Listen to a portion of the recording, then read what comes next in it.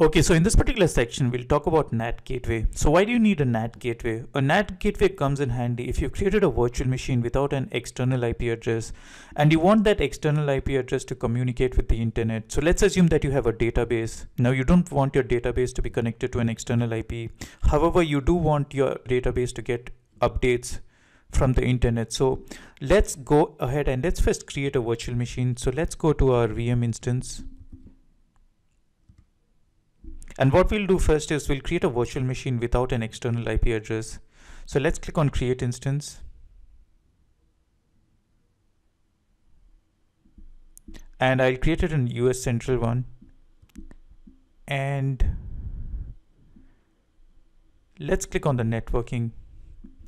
Click on networking here. And I'll choose the default network that is already created when you create the project.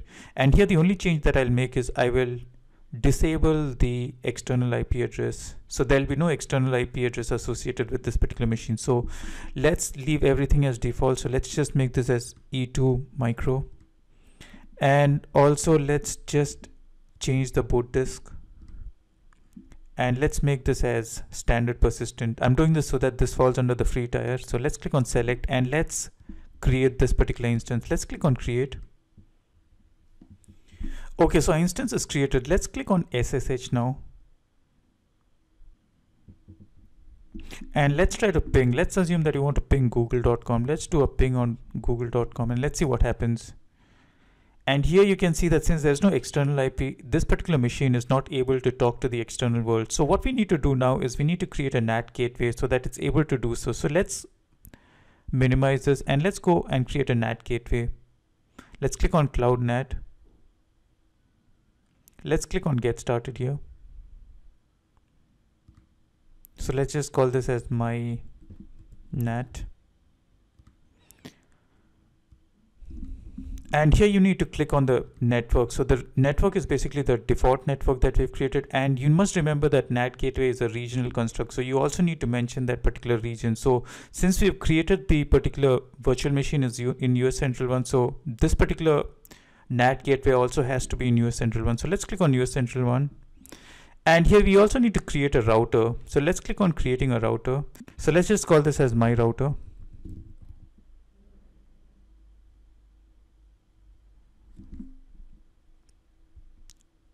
And let's click on create.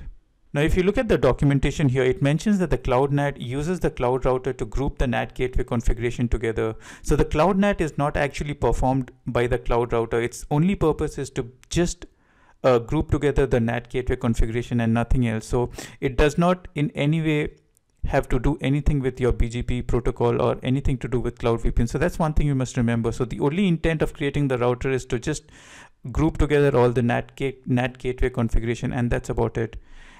And here let's map all the primary and the secondary ranges for all the subnets.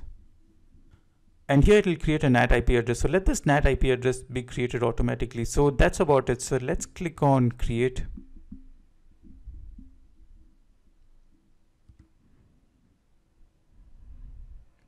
And once it's running, let's go back and see how our virtual machine behaves like now. So let's just Control Z and let's do a ping again. And this time you can see that it returns a data back. Now here one thing to remember is that this is basically a regional construct. So if you're creating a virtual machine within the same network, but in a different region, then it will not work. So let's try that out as well. So let's go to a VM instance. And let's create another instance. So let's click on create instance. And this time what we'll do is we'll create an instance in US East 1. So let's click on US East. And again, this will be instance 2. Again, it will be an E2 micro. Let me change the boot disk again here. Standard, click on select.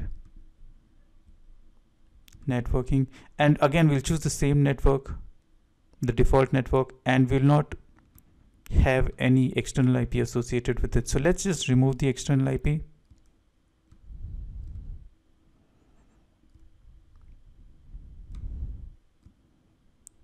And that's about it. So let's create this particular instance as well.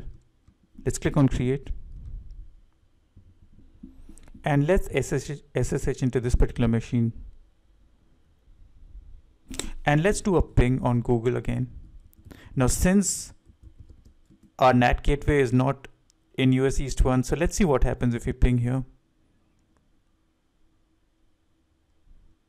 And you can see that it does not connect to google.com. So the only way you can do that is, again, you need to create a NAT gateway in that US East region for this to work.